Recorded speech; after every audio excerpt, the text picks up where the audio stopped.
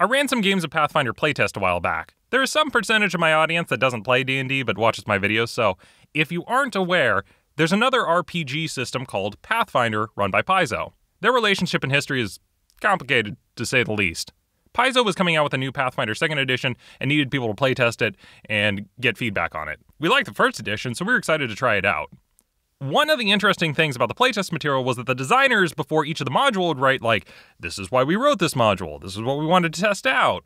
Each of the scenarios were varied and trying to gauge something different, like the first module is a basic dungeon crawl, the next tests out overland travel, traps and environmental hazards, one test healing, clerics, another role-playing. Our group was playing through the modules one by one. Alright, are you guys ready to jump into the wonders of playing Pathfinder? Yeah! And the game starts with the players wading through waist-high mounds of feces, out of which a fecal ooze rises and starts spraying them with waste. No, I get it. Sometimes you just gotta teach the players who's really in charge of this game. The group was sneaking past a knoll encampment, trying to get up the side of a mountain. They failed their perception check. It doesn't look like they know that you guys are sneaking up there. I guess you could say they're not very knowledgeable. The gnolls ambush you. Oh, I guess someone's knolled it all. The alchemist is dead now. The players were traveling through a hex crawl, trying to uncover what an evil cult called the Night Heralds were doing. The way we did overland travel was, we said, the group gets 6 party actions per day. Each action is a 4-hour period of the day, so 2 of the actions we'll probably have to spend sleeping. It's 1 action to move, 1 to search, and 1 to move stealthily. If you're moving over familiar terrain, you can move 1 additional space, and if you move over mountains, it's difficult terrain. It takes 2 actions instead of 1. The clock was running as the Night Heralds were out, searching with their own plans.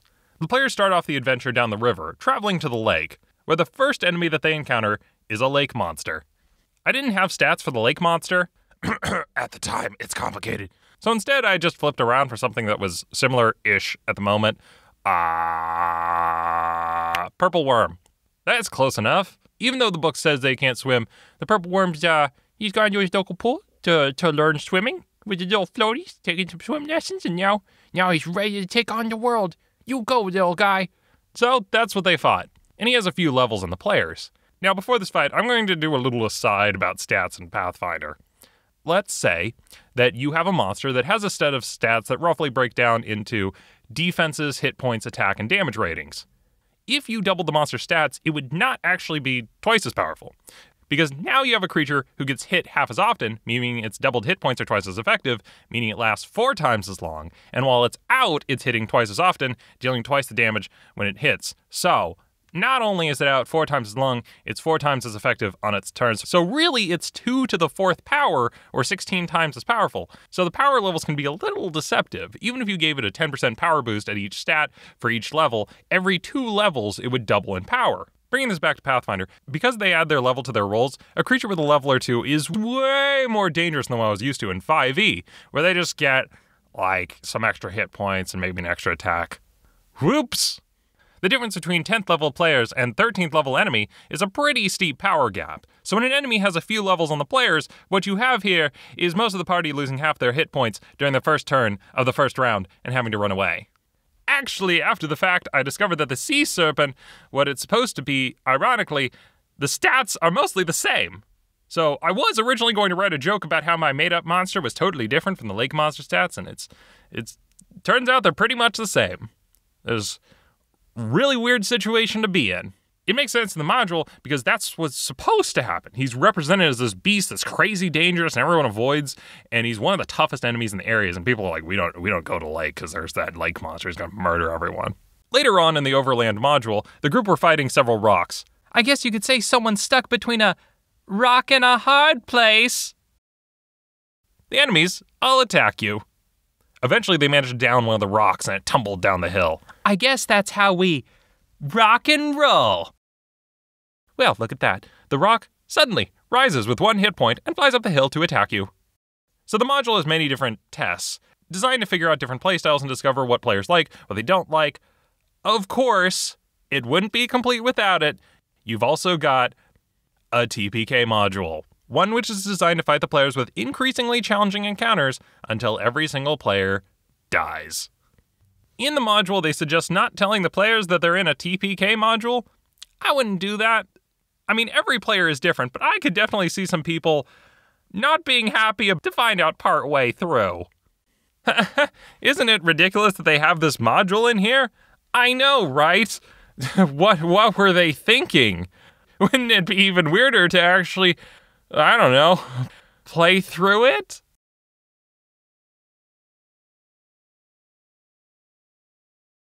No, that's fine. Let's do all the things that you guys want to do. But just in case you're curious, the TPK module is called the Heroes of Undarin, starting off with a party of 12th level adventurers.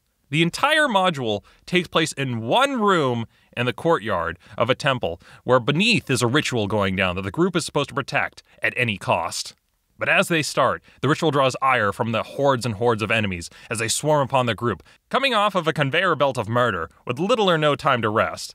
The monsters come in waves. First, slaver demons with haste cast upon them, teleporting in close to the PCs and immediately attack, conveniently, at a range that lets them charge in for the gore attack. After them, the players don't get much time to rest. 2 rounds later, they get ambushed by treachery demons and a toad demon who uses reverse gravity on them and then pelt the characters with spells. And if the characters do approach, they cast mirror image on themselves and escape before fighting again.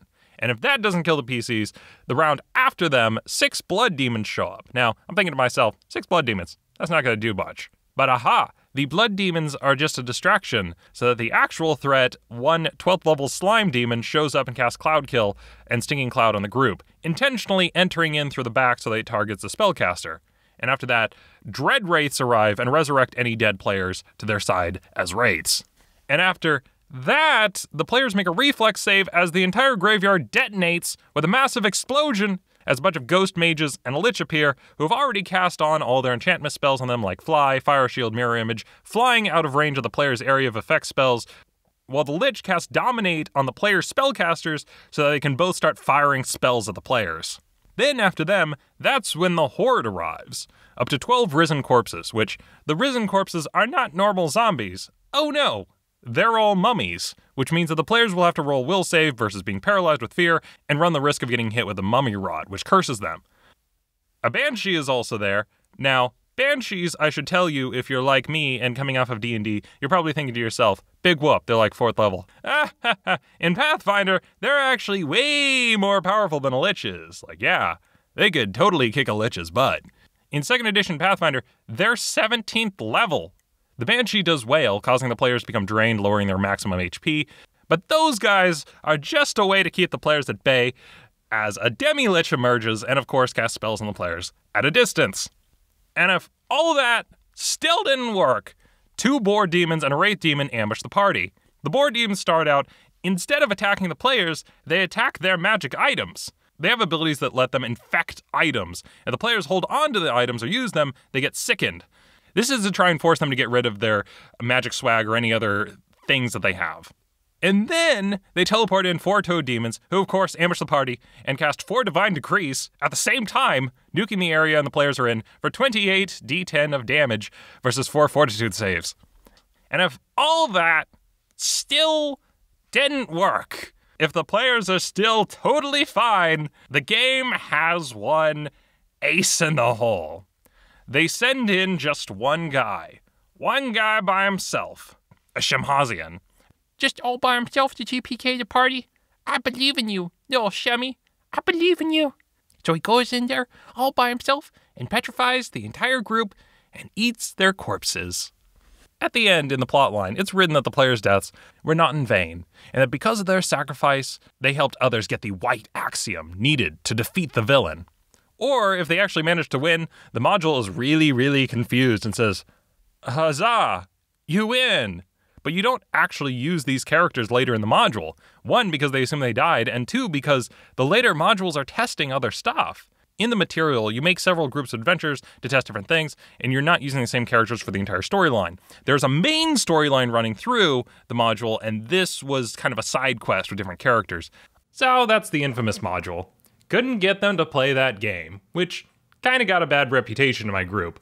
I don't know if it would have been that much fun for the players, but I'd certainly have fun.